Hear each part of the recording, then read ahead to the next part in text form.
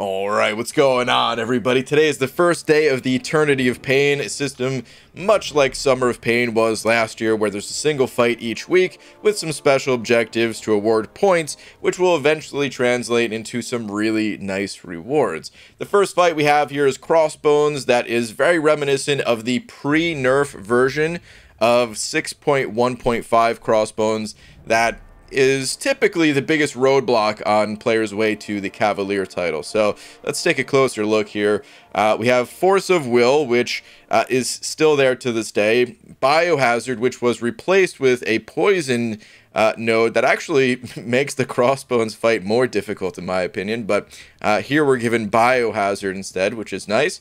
Then we have Vital Strikes. This one is new, as far as I'm aware, and it says when the defender strikes the attacker's block, the defender regenerates 500% of damage dealt. So we have to try our best to avoid not taking too many blocked hits, otherwise Crossbones is going to be healing himself a bit.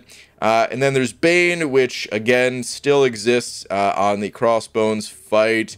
I believe it still does. You just have to take it with the node up or something. Then we have Inflated Ego. This one is different again as well, and actually these last two pair together. It says this defender takes 100% less damage while they have less than 3 buffs applied to them.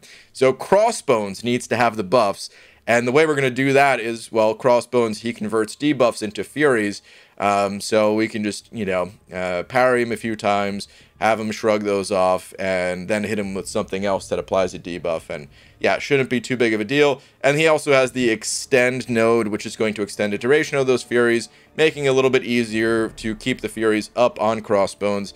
That way we can deal damage. But that also means that he's going to be hitting pretty hard with those Furies, along with the incoming Bane damage. We're going to need to use someone that is fairly sustainable if we want to get the one-shot for this fight. So let's go ahead and back on out of here and make a selection.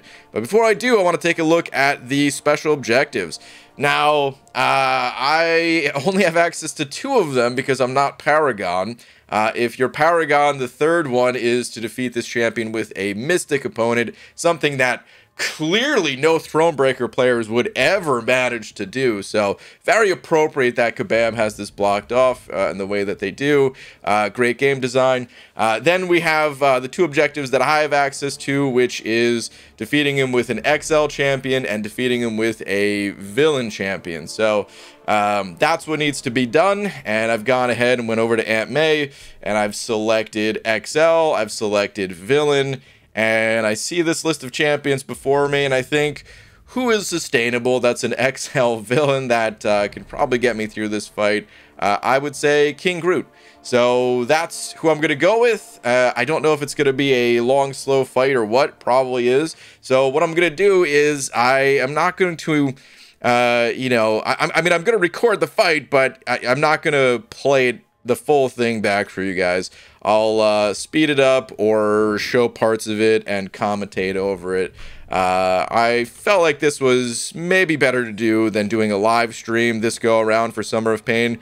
At least for each weekly objective, maybe for the final one, if there is something, you know, like last year, then I'll, you know, do that live. But for these individual fights, this is how I'm going to handle it this year, is just doing the fight with the champion of choice here, of my choice, and then commentate over it. So let's give this a go. All right, here we go. Again, we need 3 Fury buffs on Crossbones before we can deal damage, which is why I'm not hitting him until I parry enough times that he shrugs those off and gains Furies. Now I'm going to hit him, which will start the Bane timer. I want to make sure I can actually hurt Crossbones before starting that timer.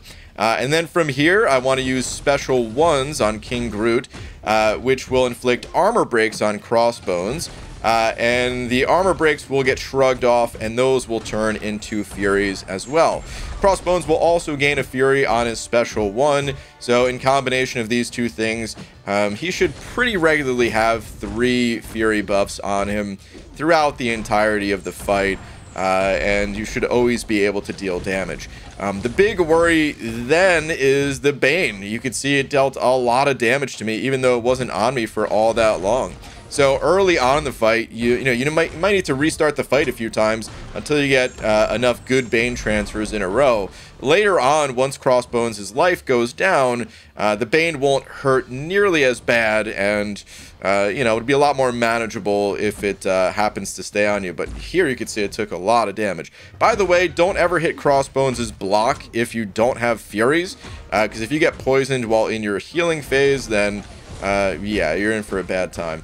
I'm usually using special ones with the healing buff active, but I do try to get them in a little bit with the Furies as well. You can see I actually have 3 permanent armor breaks on Crossbones, and this just helps my damage. You don't need debuffs on Crossbones to deal damage, but each armor break is something like 250 reduced armor.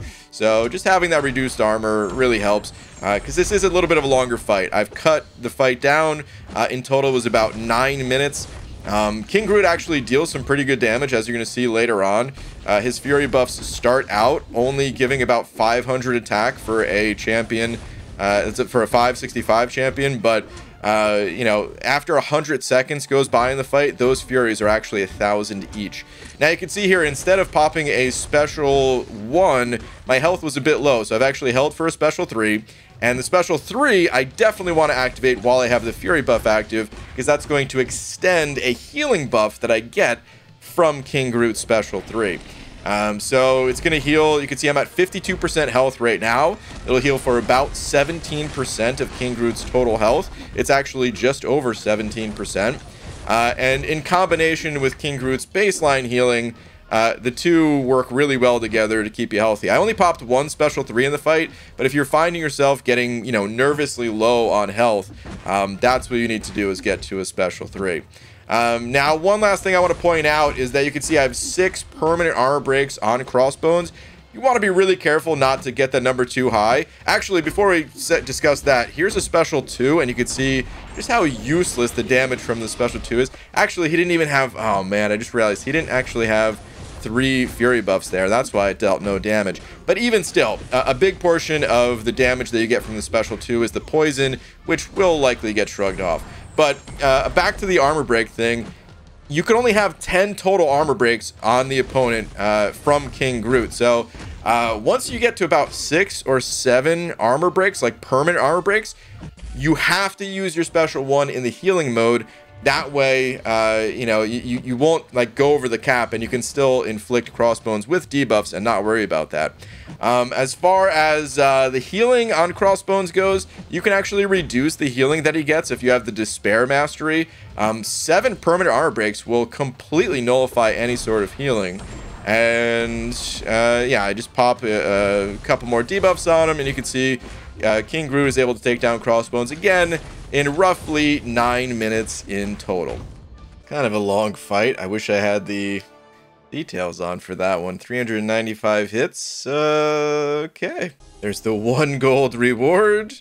And I should now be able to claim both of those objectives. Yeah, there we go. Okay. First week of Eternity of Pain down. It was a really cool fight. I just wish that I had access to that 3rd objective. Guess I have to get Paragon to do that. Alright, anyway, that'll do it for this video. Thank you all very much for watching. Leave a comment of who you used for this fight. This way, people can get an idea of, what other people used. So, yeah, that'll do it for this one. Thank you all very much for watching, and I will see you in the next video. Take care.